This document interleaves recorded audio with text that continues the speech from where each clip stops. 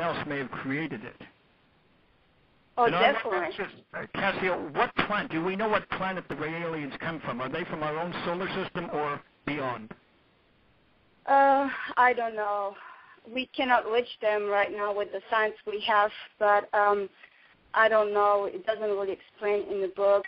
But they observe us. So they've been here since the beginning of the creation, since they created us, and they observe, and the crop circles and all the pyramids. They used to, like it's in the Bible, they used to live with them.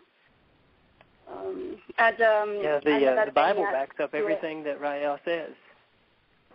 Yeah, and then he asked me to talk a bit about Noah's Ark, which we don't believe that there was a flood. We believe because if it rains a lot, any kind of boat can still float. So and only Noah's Ark survived. So it had to be like explosions of some kind, and probably like a disaster, like some kind of nuclear something happened that created huge waves, and Noah survived because actually it was a spacecraft floating above the Earth. And how he put all the animals in the ark, well, thanks to science, they took the DNA of each species, male and female, and they kept everything in a spaceship. And when the Earth was ready for them to come back and land, so that's what they did and create life again. Well, that's interesting that you said they just extracted the DNA. That would make it easier to store. I was suggesting that they perhaps put all these creatures in suspended animation and then teleported them from various parts of the world to that ark, which, as I said, could have been the equivalent of a submarine that could withstand the deluge.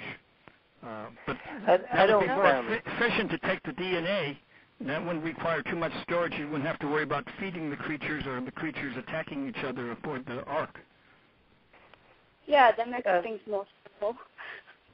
Like I don't see Noah and actually saying, well, ants, you go here, cockroaches go here, lions, you've got to be vegetarian, you've got to just drink cow milk, it's impossible. And even if Noah did prepare meats, the meat would have went bad, so this makes perfect sense that it was DNA, This is what I would call an advanced adult Sunday school lesson, because you really, to understand all of this, and you look at the Bible, you've got to do your word studies. You've got to go in and do your Hebrew word studies. And when you get into all this, you begin to understand. And I've had people tell me many times that when you get into doing your word studies, the Bible, it just completely opens up to you, and it's different than what you thought it was before. Like a lot of people think it was Jonah and the whale, when really, the Bible doesn't even use the word whale. But it was a fish. But we know that fish was just like a symbolism for this underwater spacecraft. They couldn't understand at that time. They Do were what now? primitive, so they had to use their own words. So, a submarine, it was a big fish. Exactly, because, they couldn't call it a spaceship or, exactly. Cassio, I wanted to ask if the aliens might have conducted similar genetic experiments on other planets, either in our solar system or beyond, or is the Earth the only one they targeted? No, they created life on other planets. They did too. Other Earth-like humanoid life on other planets? Yeah, the universe is infinite, so of course there's definitely humans, there's probably spiders, there's any kind of form of life. So, it says in the book, Intelligent Design, that they also create life on 2 other planets, not in our solar system.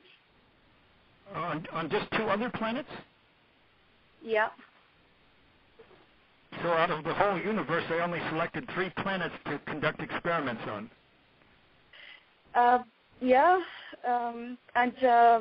Hopefully if we don't destroy this planet, one day we will do the same and we'll go on another planet and create life, and they might think we're God or something like that. That's certainly possible. I have some wild ideas. I can't wait till I get ready to, the planets I would love to build and the life, I would love to have like the water to actually have a glow to it. Sort of like if you were to break a glow stick open and have that liquid to pour out. And I would love when it would rain that it would be in colors, and each raindrop would have the brightness of an LED light. Oh yeah, so my planets would be, they would be happening. Awesome places. Just use your imagination and. Well, perhaps those they planets have turned me loose out in the universe. Benny, those planets may already exist. We just don't know about them yet. Well, it's great. Yeah, I guess similar to what was the planet on Avatar? They called it that the Na'vi lived. That was a very beautiful planet. Oh yes. On Avatar. It's actually, I think they lived on the moon, if I'm not mistaken, or on a moon. Well, that's certainly possible. But even in the early Flash Gordon serial, the first Flash Gordon serial, he went to a planet where the one race was living in the clouds above the surface. So I think anything science fiction has created is certainly, again, within the realm of possibility, considering the vastness of our universe and the time we're talking about.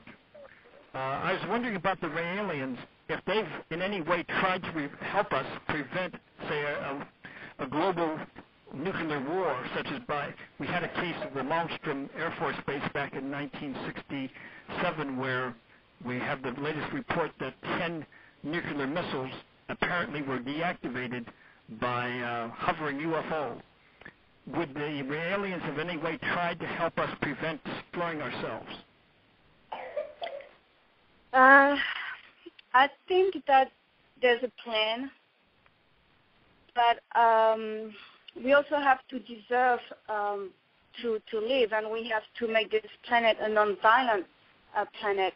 And it's possible that I don't think they don't intervene, and if we destroy the planet, they might recreate, start it all over again. But for us to deserve them to come, we have to become non-violent. Otherwise, there's no way they can give us their technology, and we're going to use it for that thing. So this case has been in the news recently again about Malmstrom Air Force Base, and my thought was that possibly they deactivated 10 nuclear missiles to show that they can prevent us from destroying ourselves. But you're saying they might just not intervene at all and leave us to our own devices? So yeah, that's what I think. Yeah. So we have to earn their trust and help in the future. Yeah, there's no point for them to come if we are a violent society, because we're going to go against them. And before, what's going to happen is that we either going to destroy this planet, or we're going to go to this golden age everybody's talking about and travel in space and create life. But with the technology we have and with the mentality we have technology of tomorrow and still primitive mentality of yesterday, killing each other. So it's going to end at one point. Well, and so if we destroy, I don't think they're going to help us. They're just going to let us make our own choice. That's why we're here to help humanity to become non-violent. So you don't think only love is. Huh? So you don't think any of these cases where UFOs have been reported over military bases were attempts to prevent us from destroying ourselves? That's not the proper interpretation. So. I don't think so, but who am I to say anything? I don't know. Well, I don't think so. I'd like to think they were looking after us if they created us, at least prevent us from destroying ourselves utterly. I can see they do. That's why they started all the prophets. That's why they started rael on earth, that is spreading a message of love. That's why they sent Buddha and Mohammed to help humanity. But we have, as children, we have to grow ourselves. So that's why we are responsible for it. They're not 4 minutes. We're making mistakes, and so we have to become wise. Do we have wise. any callers? We have 4 minutes left on the show. The phone lines are open, so if there's anybody that wants to call in, feel free.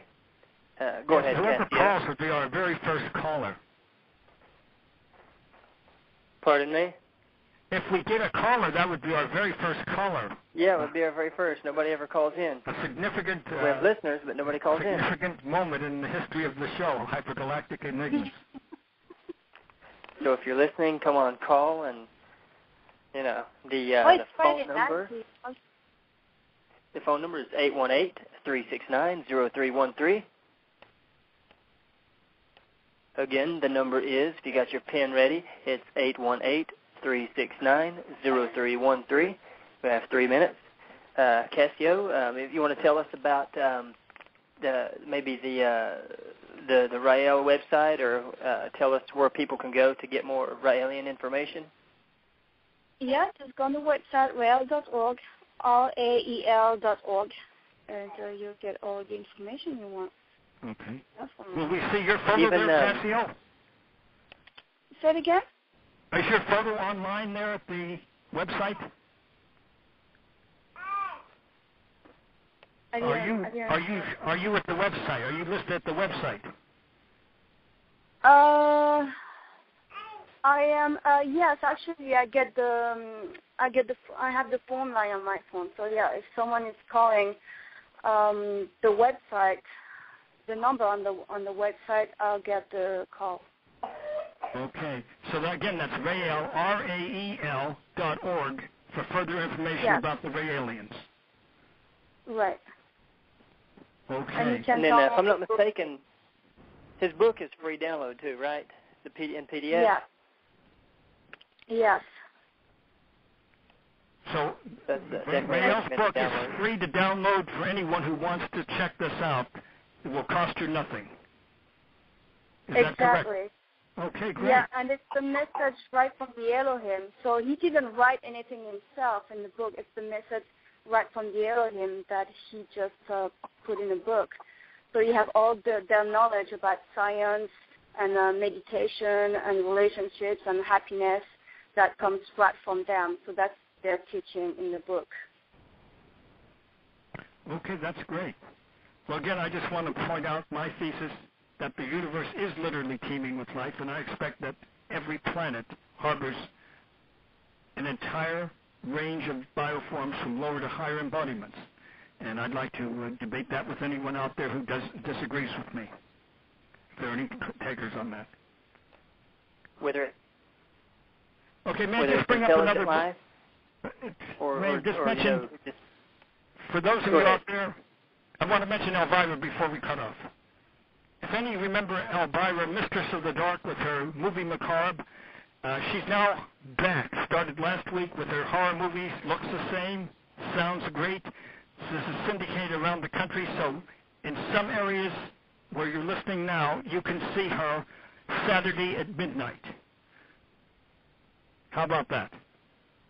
I can't wait. I love Elvira. Well, Doctor, would you like to go ahead and take us on out? Okay. Again, Cassio, thanks for being on the show. Yes, Cassio, it was a high honor having you as a guest. And for our entire audience and everyone else, may the power of the cosmos be with you. Until next time. Yes. Yes. Yes.